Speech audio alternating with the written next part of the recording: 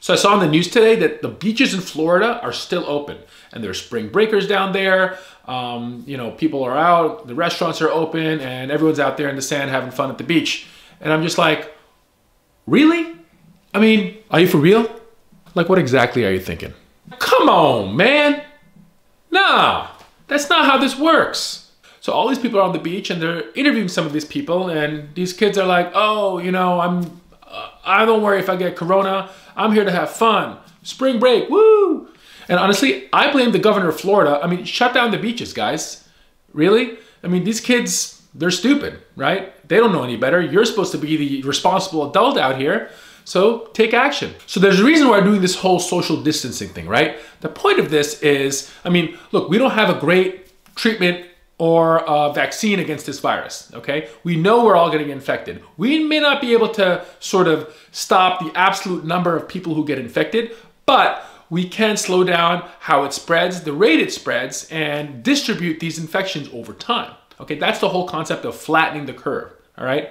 So you may have seen this graphic before, right? This is two different scenarios. One is where everybody gets infected sort of at the same time, and you see this big spike in the number of people infected at the same time. So what happens? A large chunk of those people are gonna require hospitalization, right? Even though the death rate is low overall, okay, probably well under 1%, the hospitalization rate is higher than one would think. So a lot of people are getting admitted to the hospital, and a lot of these people need ventilators and oxygen support, ICU care, and there's only so many ventilators and ICU beds in the nation, right? So if everybody gets sick at once, what's gonna happen? The hospitals are overwhelmed, the healthcare systems are overwhelmed. We're already overwhelmed. We don't even have masks. The CDC literally just said, if we don't have masks, use a bandana.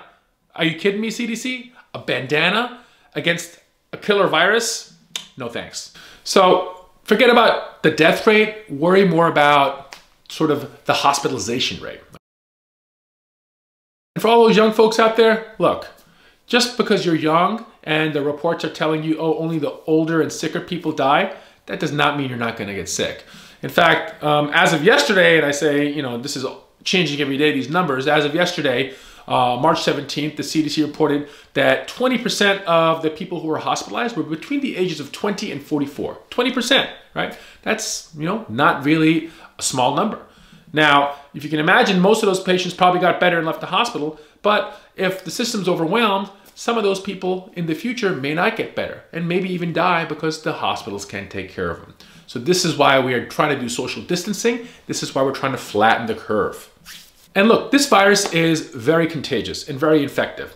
There's one study out of Germany that's not peer-reviewed yet, but their data is saying that the concentration of the virus in the nares for peak concentration in COVID-19 is 1,000 times more than SARS. 1,000 times. Now, sure, you may be thinking, well, I'm young, I'm gonna be fine, I'm washing my hands, I'm not gonna come in contact with sick people, but look, when you leave your house, think about all the things that you touch. You get in your car, you open your car door, you touch your steering wheel, okay? Maybe you grab a cup of coffee, you exchange money or credit cards with other people, okay? You're walking by and you're just walking through the store, your jacket's gonna brush against something. Maybe you're gonna pump some gas, okay? Again, you're touching multiple things when you're pumping your gas. And you're gonna go somewhere and open a door. That's a doorknob, right? You're gonna go in, maybe you're gonna order some food, maybe you're gonna get a drink, you're gonna grab other objects, maybe touch other surfaces. And in between all this, you know, this stuff can be transferred to your clothes even, right? So even when you come home after all this and maybe you wash your hands thoroughly, you're gonna maybe have viral particles sitting around you.